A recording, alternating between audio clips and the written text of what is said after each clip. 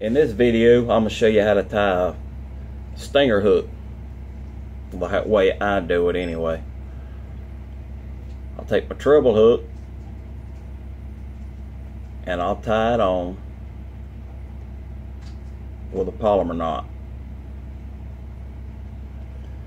Polymer knot's a simple knot, it's a very strong knot, and I like it.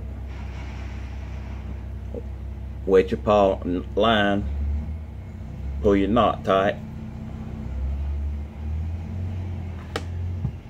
clip your tag in, treble hook, tie it on with a polymer knot, 18-inch leader. Now get your circle hook or K, whatever hook you like to use. Take that circle hook and you run that line through the back end of your circle hook,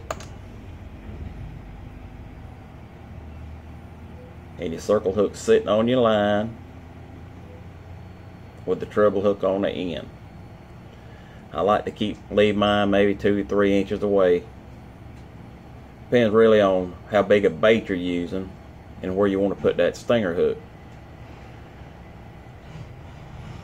Now I'll take my leader line and start tying a snail, wrap it around the shank of the hook 7-8 times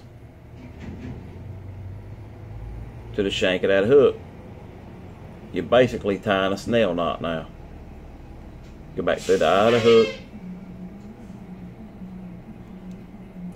pull it tight. Alright, you got your leader with a snailed hook on it,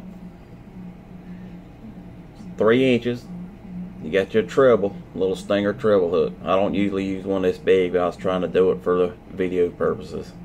It's simple, easy, quick way to put the stingers on your line. A lot of people don't use them. I very seldom use them, but just thought I'd throw this out there.